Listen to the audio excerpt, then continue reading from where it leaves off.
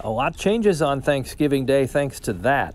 A cold front, it will generate rain through the first half of the day, and then a change in wind direction will bring about falling temperatures in the afternoon. That cold, strong northwest wind will send our temperatures falling in the afternoon.